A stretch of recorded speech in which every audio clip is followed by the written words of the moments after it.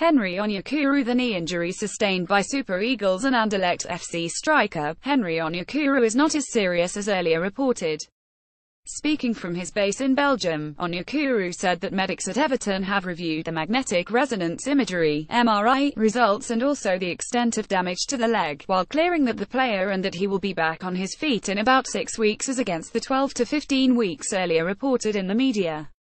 Everton called for me to come back. They saw the picture of the MRI and they said I won't need surgery. So hopefully, I will just go through the treatment and won't need it, the former Kazupan forward told OurFootball.com yesterday.